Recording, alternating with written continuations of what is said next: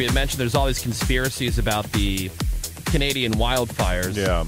And about how the smoke that's taken over the northeast cities, New York and Philadelphia, you know, you see all the photo, the video is insane. Right. Mm-hmm. Yeah. And, you know, when you see time-lapse video right. of just how quickly people are like, oh, well, it's because it's not really from the wildfires, and there's all these conspiracies out there. Now, some of the stuff I can actually, and people go, well, what are you saying? You don't believe in any conspiracies? Well, I can't say that I don't. Typically, no. There's so many out there. Like, I don't believe the flat Earth crap. I don't believe chemtrails. Bigfoot. Yeah. Epstein, he committed suicide. Everyone knows that.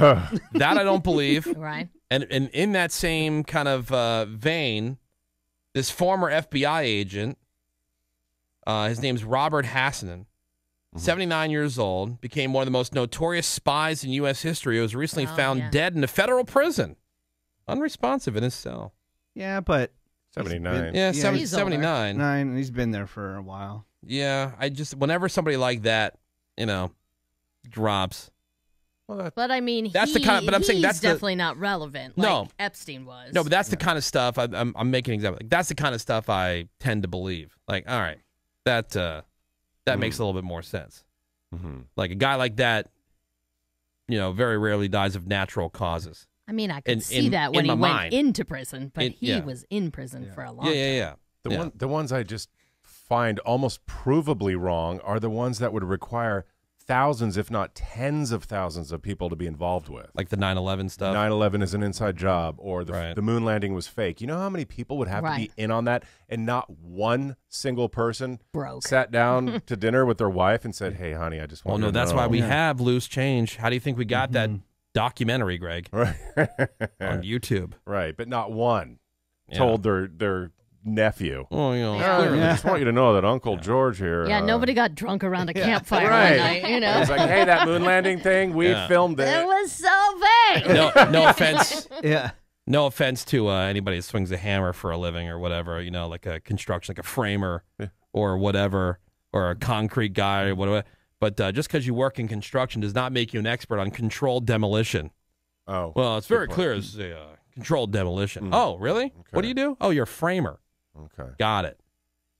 That's because that's what you do. Yeah. Yeah, I see what you're saying. Like, but some of these conspiracy theories some are of them nuts. would literally require thousands of people to be involved. And not one person had like some kind of like, you know, their moral compass. Or sold out to tell the truth. Exactly.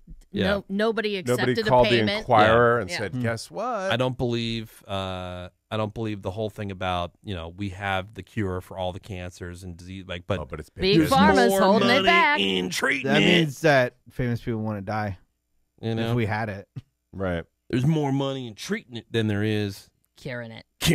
Which might be true. I think that's true. Well, I'm not saying two things can be correct at the same time. Exactly. Because if you found a cure for cancer, you'd literally be the most famous, amazing person ever born. Or if you knew that it was being covered up. Yeah. Yeah, Yeah, you would be the whistleblower. Right, you wouldn't be a whistleblower for that? Yeah. If you knew? Yeah. And people who think that at any point in our history we ever had like a non-corrupt government. Right. Or, you know, like, you know, like, what are you talking about? Plus, the word "they" is overused. Oh, they know. Who's they? they? Who's they? They know. They know about. Yeah. So aliens.